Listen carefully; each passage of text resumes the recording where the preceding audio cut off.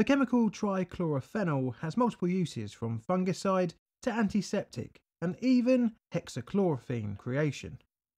Manufacture of this chemical compound involves many deadly chemicals, one of which, dioxin, would plague a small town in Italy.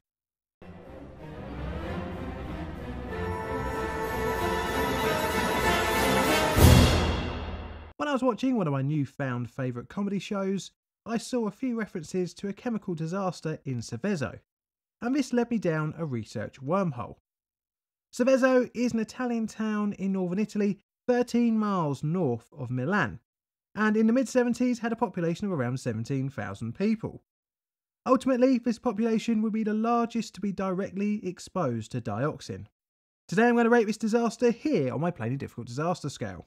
ICMESA was a factory located near the town of Meda, a subsidiary of Swiss-owned Hoffmann La Roche. The factory began manufacturing 2,4,5 trichlorophenol from 1971. B department at the Meda plant manufactured TCP, which was subsequently transported to another site to produce herbicides and antiseptics. You might be wondering why the event wasn't called the Meda disaster. Well, the answer is pretty simple, as it was Seveso who got the brunt of the balls up at the plant. Let's have a look at the manufacturing process and how the deadly dioxin chemical got involved. You see, dioxin is a byproduct in the manufacture of trichlorophenol. It is formed by condensation of two molecules of 2,4,5-TCP. The unwanted byproduct is limited due to the temperature needed for the trichlorobenzene and sodium hydroxide reaction to around 160 degrees centigrade. As a disaster would later prove, higher temperatures in excess of 180 degrees centigrade would create more of the unwanted dioxin than the usual minimal amounts. Reactors used on site were equipped with stirrers to mix the ingredients and their solvents, and a condenser used to eliminate the water in the condensate and to feed xylene back into the reaction. Each 10,000 litre reactor was made of chromium nickel molybdenum alloy and were heated with steam and cooled with water. The steam was at a pressure of 12 bar and came from the exhaust from an on-site electricity generation turbine.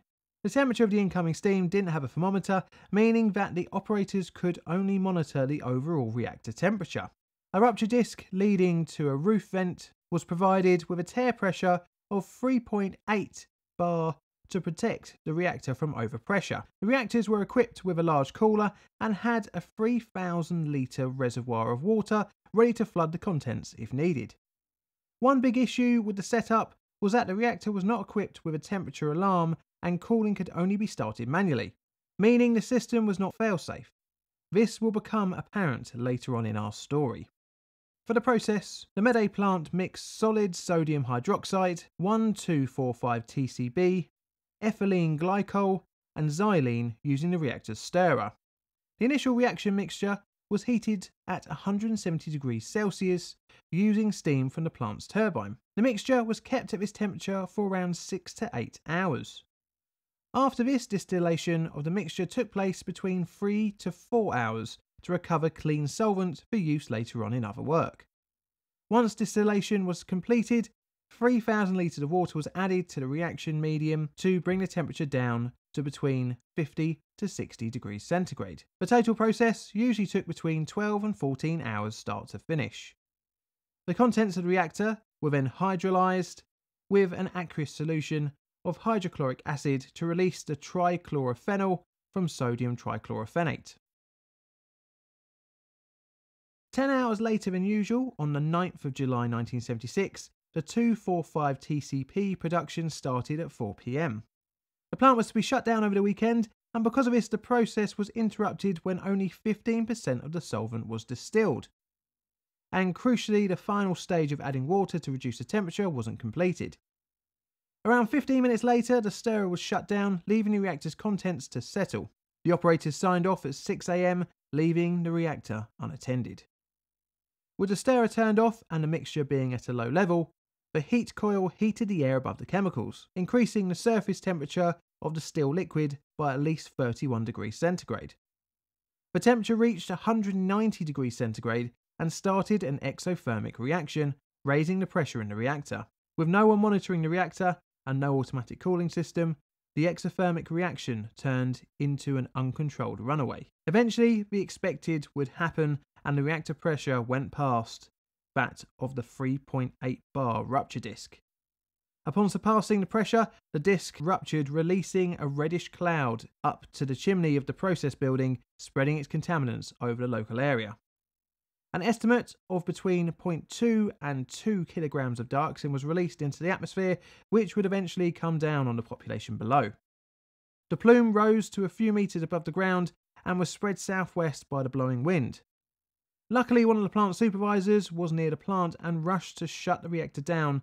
The event went unnoticed until a day later, when some children who had presumably been playing in their gardens started to show signs of intestinal problems and high fever. Vegetables and crops looked burnt and several animals were affected.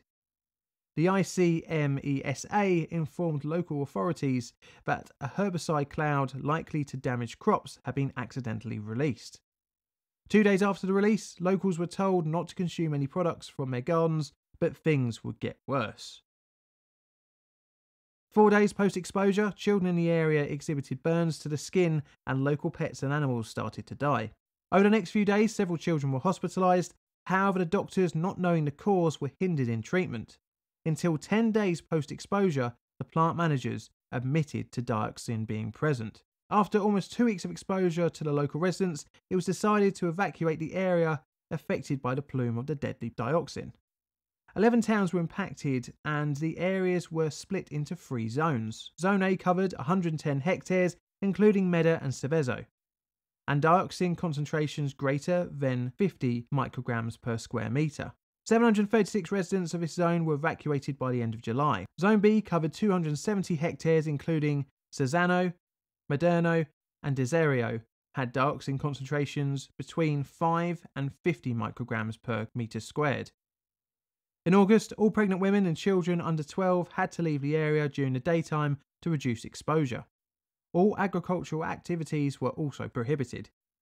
Zone R, or Compliance or Caution Zone, consisted of 1,400 hectares where dioxin was detected in trace quantities, and farming was restricted. Around 2,000 hectares of soil was contaminated and over 80,000 animals died either directly or due to the liquidation works.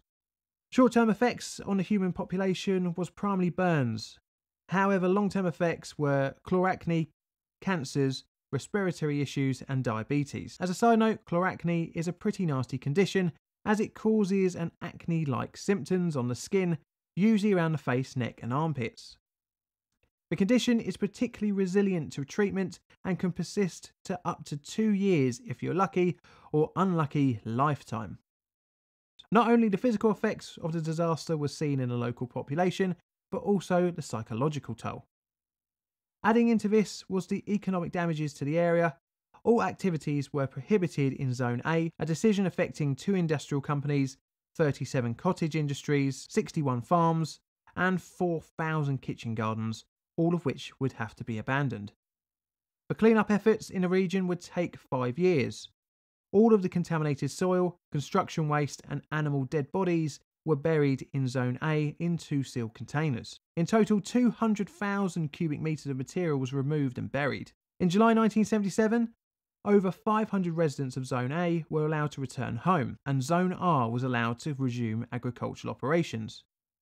The ICMESA plant was demolished in 1982, and waste materials were put in barrels designed for radioactive waste for incineration in Switzerland. Anything of value was removed for decontamination and later reuse. All remaining waste was buried in a container on site. The land would later be reused, eventually turning it into a local sports centre. Zone A and Zone B were declared cleaned up, allowing construction in 1984, essentially calling the end to remediation works. 1983 saw the legal ramifications from the disaster. Senior management of ICMESA was given a suspended sentence of 2.5 to 5 years. The disaster's cause was down to, quite obviously, operator negligence, as the reactor was left unattended mid-cycle. Even though this was the case, knowledge on the formation of dioxin was somewhat limited, as such a disaster was thought not to be possible. You see, in the 1970s, scientific literature said that decomposition of the reaction mixture was 230 degrees centigrade. But the literature was proving to be out of date, as multiple dioxin forming incidents had happened in the early 1970s. The critical temperature proved to be closer to 180 degrees centigrade for a weak exothermic reaction, leading to a more serious runaway reaction. Hope you enjoyed the video. If you'd like to support the channel financially, you can on Patreon from $1 per creation, and that gets you early access to videos and access to votes on future videos. I have YouTube membership as well from 99p per month, and that gets you early access to videos as well. Check me out on Twitter, and if you want to wear my merch, you can purchase it at my Teespring store. And all that's left to say is thank you for watching.